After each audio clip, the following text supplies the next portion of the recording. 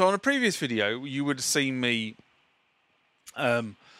using this CX5M and actually getting the signal through to the TV screen. As you can see at the moment, it's got no signal because this is off, and onto the computer, which is just off shot. And I'm going to kind of keep it like that because you'll be able to see what's going on either through the computer or through this camera that's above the workbench.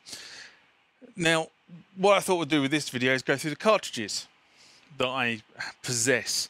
So before we get going, we need to do the normal parish notices. So if you haven't subscribed to the channel, why not? Hit the subscribe icon. If you want to be notified about when content hits the channel, that's the bell icon for you. If you like the content of this video, give it a thumbs up, write comments below. I do read them. And finally, there is the TMGT community address down the bottom there. My brain is starting to fade for today. Go over there, support the channel, support the production of videos, join the community. And finally, the Instagram and Facebook feeds are down there as well. That's where any channel announcements will be made or are made. Now back to the video.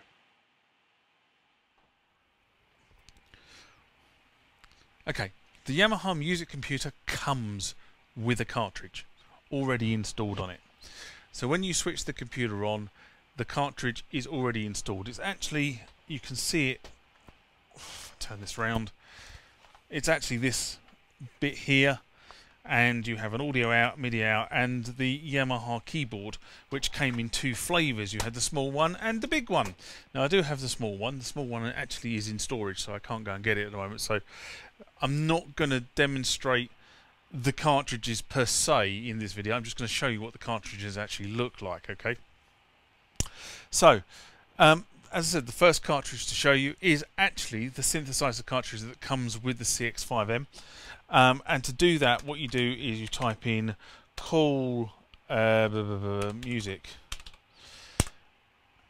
and that will take you into the onboard synthesizer, which is what this thing was sold with back in 1983, 1984, whenever the unit you've got was produced. And effectively, if I had the keyboard here, I could play the keyboard and this thing would output electric organ. At the moment, it's a 4-voice or 4-tone, should I say? That's probably better, because now voices are now used for polyphony rather than tones. It all gets a bit confusing now. People are using different words for different things. But back in the day, this was effectively, a voice was the tone, and the number of keys you press was the polyphony of it. Now it's slightly different. But anyway, I digress. So on the main screen here, you can see that I have electric organ 2 selected, and you can also see that the volumes are wherever the volumes are. And using the cursors, I can go up and down, and I can change organs, bass, etc., etc. I'm not going to go, as I said, I'm not going to demonstrate this, but the whole idea of this is to actually give you a flavour of what this thing was designed to do. So that's cartridge number 1. That is the base cartridge that comes with this machine. It came in 2 flavours. It came in 01 and 05, if I remember correctly. This has got 05 fitted, which was the later flavour. Some of the early machines had 01. There's slight differences between the two. I think 05 has more polyphony to it, but effectively it's the same thing. Next cartridge. Okay, the next cartridge I'm going to show you on this is not a music cartridge. Actually, somebody gave me this. As you can see, the box has seen better days, as has the insert. I think it's obviously been stored in somewhere that was a bit damp, has that whiff to it, although it has been sitting somewhere nice and dry for several months now, so it has dried out and it's lost a lot of the damp whiffiness to it. But this was a graphics cartridge called Graphic Artist. So let's put that in. With all these cartridges, you have to start from a position of the machine being off. And here we go.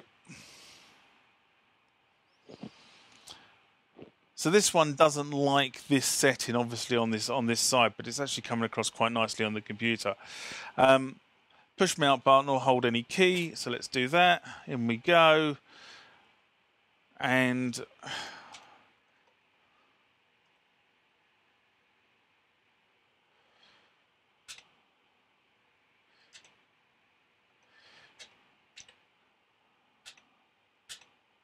not quite sure what's going on here.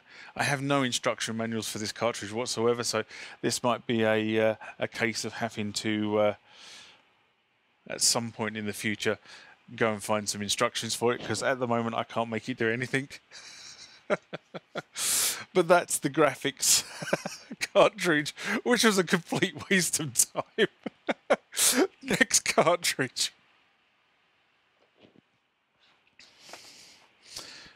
Okay, next cartridge I'm going to show you is this one. Very quick through this. This is the YRM 101 cartridge, another official one from Yamaha.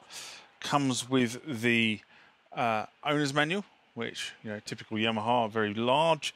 Also comes with this, which is the strip that goes over there. Apart from the fact on this keyboard the keys are too fat, that it doesn't go over there, but that's kind of where it's meant to go. So you can see what part you're playing, and then we have the cartridge. So let me just put that on top of this so that it gives me a rough idea. Now this is the composer cartridge. So this is what you're meant to write your songs in. So effectively this is the sequencer. So if we pop that in like so and we switch on, let's see what we get.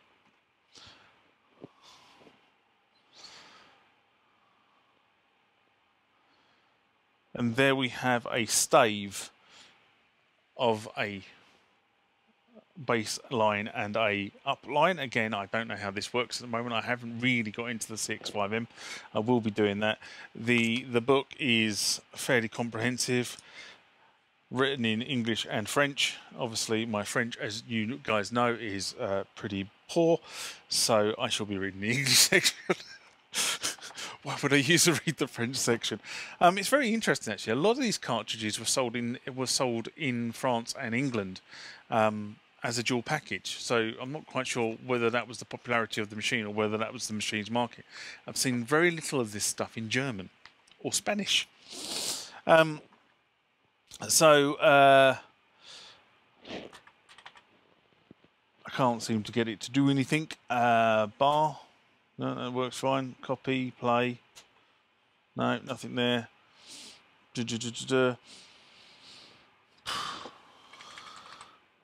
Part 1 bar, music computer. I think I probably need the keyboard for this, or a MIDI source, if I'm brutally honest. But there you are, that's the second one, that's composer.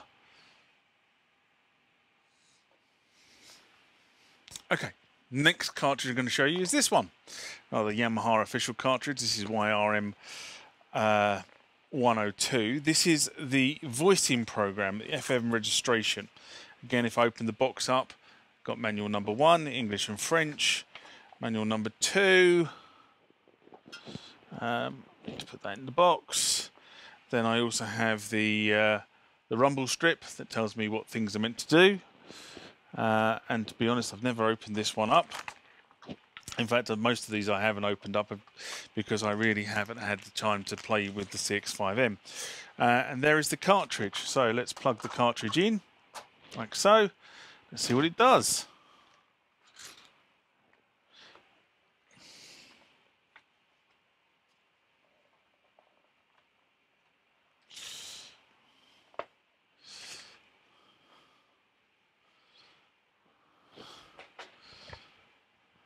And that looks a very busy screen.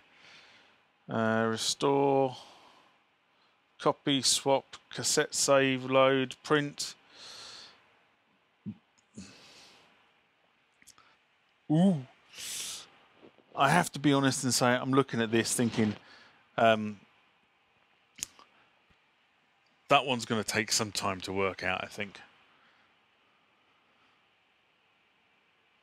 Well, let's go directory, so it says DI.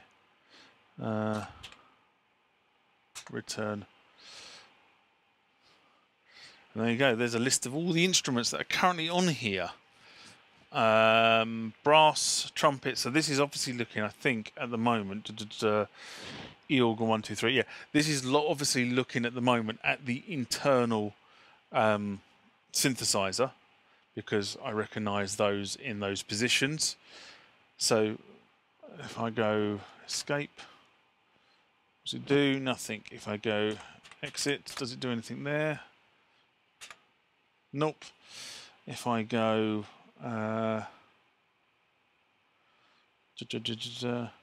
control 1+4 operator on and off. Yeah, so this is designed basically to work with the internal synthesizer.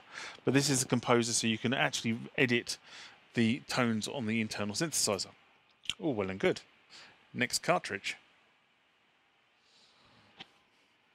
Okay, the next one, which was the one I was really interested in, is the DX7 voicing program. So this is YRM105. Again, in here we have an owner's manual and a manual written in French and English, which I'm being butterfingers like that.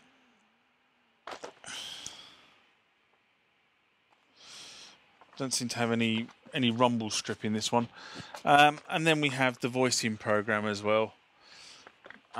This one didn't come in plastic, so let's pop that in like so. Switch the machine on.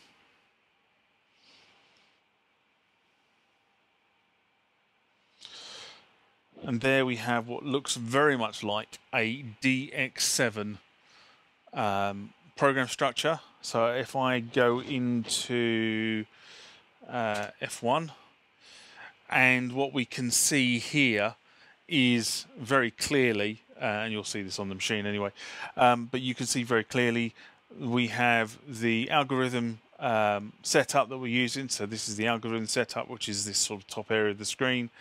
Then we have each one of the partials, or the oscillators, the 1 to 6 operators. Operators is what I'm trying to say here, really, is 1, 2, 3, 4, 5, 6.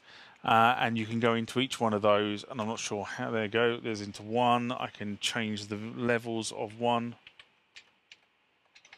I think I need to press return, if I remember correctly. No, it's not allowing me to do that, but I can I do this? Return, up. I don't know how to use this, of course, because I need to learn how to use some of this stuff. I'm just showing you, but I was expecting to be able to tab up and down. Maybe it's in. Install and delete. Algorithm 3, algorithm 4, 5, 6, 7. And then you can go down into the oscillators and you can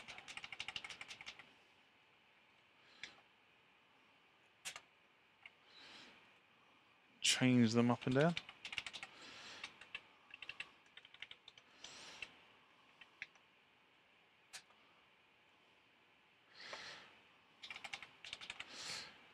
I'll work it out. That is the DX7 cartridge for programming the DX7, and then you dump the sounds via MIDI from this onto your DX7. Next cartridge. So then we move on to this one, which is the FM Music Macro. Again, don't know much about a lot of these cartridges, to be honest, what they were designed for. Comes with a very thin manual, which looks like a photocopy, if I'm honest. And then we have the cartridge, which is YRM11.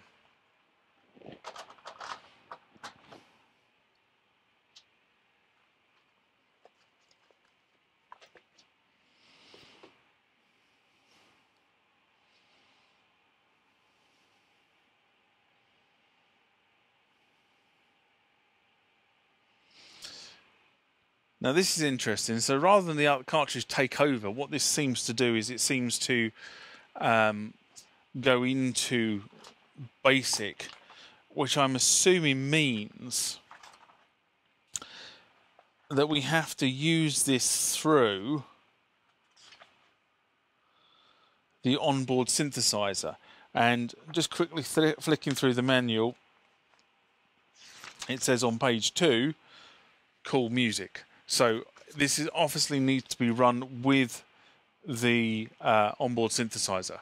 So I'm not going to run that with it, but that's how it works.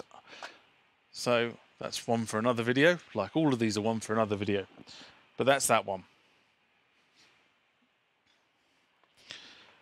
This next one goes into the 300 series. I don't know what the difference was between the 100 series and the 300 series, but this is the MIDI recorder, YRM 301.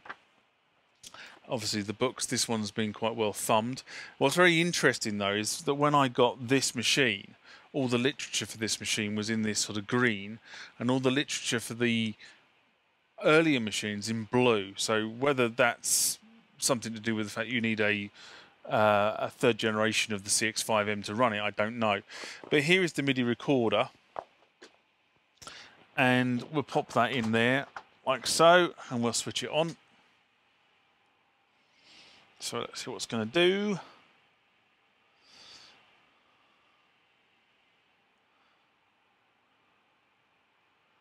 Very, very interesting. Let's have a quick shifty through. Does this require the what it says it does need is the mouse.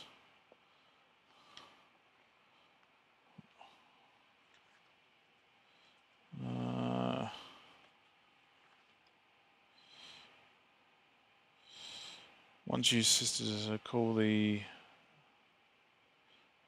basic after type of standard basic or disk basic page will appear depending on whether you have a disk basic connector. To call the MIDI recorder, call MR. So you have to type in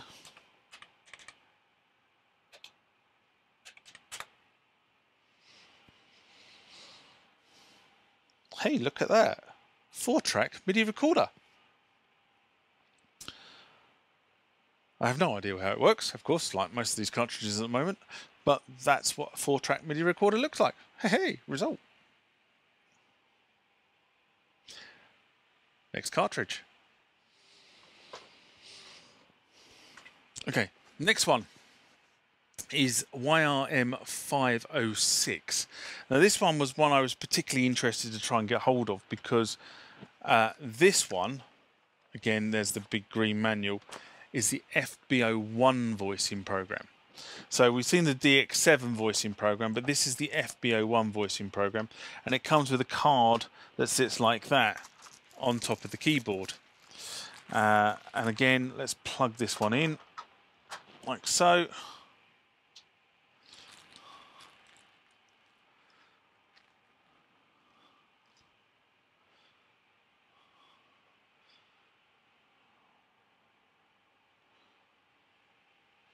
And again, you can see that there's a whole raft of programs here, very similar to the voicing program we saw earlier.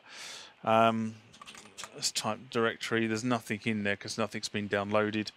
Problem I now have is trying to get backwards. That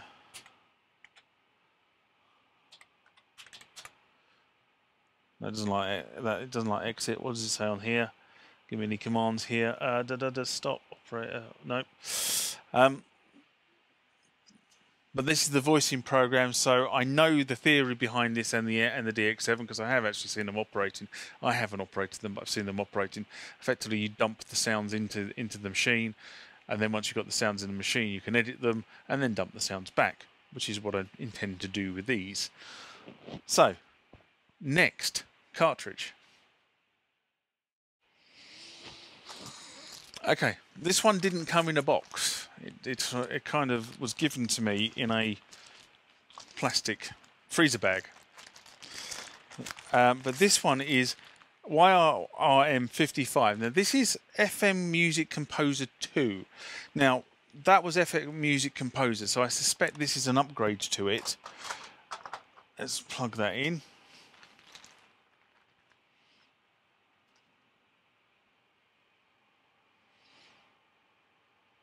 So this came in 1985, and much the same as the other one where you had the stave, it's got exactly the same. Again, need to spend some time working on this. I don't know what the difference between FM Composer 1 and FM Composer 2 is, but that arrived one day after a email exchange with somebody, and that's how it arrived. Next cartridge. And the last thing I'm going to show you on this video is the SFG-05 unit. Now this is not really a cartridge, much the same as these are, and you'll see why in a sec. So there's the manual, completely different style of manual, and then this is the cartridge. Okay, now the reason why this is a different style of cartridge is because if you look at the back there, you can see the keyboard plug-in, the MIDI, and the audio out. And this cartridge won't fit in the top. And the reason why that is because this cartridge is designed to go in the side. This is the upgrade cartridge for the original CX5M that had the 01 sound module in it. Now, why have I got this? Because I've already got the 5 in there. And the answer is, it came as a lot.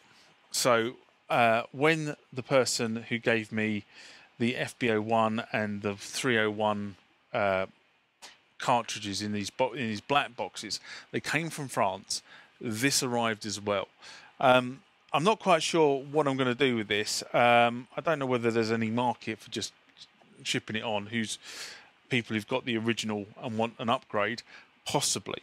But that is actually what the synthesizer inside this looks like when it's not actually in the machine. That's what it looks like. So as you can see, Yamaha actually were quite supportive of this device in terms of what they produced over the years. So between probably 83 and 87. And I do actually have some more cartridges and stuff to show you on the CX5M, and I'll save those for a different video when I talk about the actual specific subject that they're related to. This video is probably long enough for what it was designed to do. Now, I will be doing a series of videos on this machine and what this machine is actually capable of, but there is a little bit of a learning curve for me as well, because obviously this stuff doesn't work anyway near the way a modern program would work. It's all tabs and dashes and up and down arrows, etc., whereas on a modern machine it's all trackpad and mouse, etc. It does mention in a number of the manuals that I flicked through while I was in between the videos that it would be beneficial to have a mouse. So I will look into seeing if I can get hold of a mouse which is plugs into one of these D-pin connectors down the side here. So I hope you enjoyed that. If you did, give it a thumbs up, put some comments in. If you didn't, well, c'est la vie. But I'll leave you with my normal greeting. Live long and prosper. I'll see you next time. Bye-bye.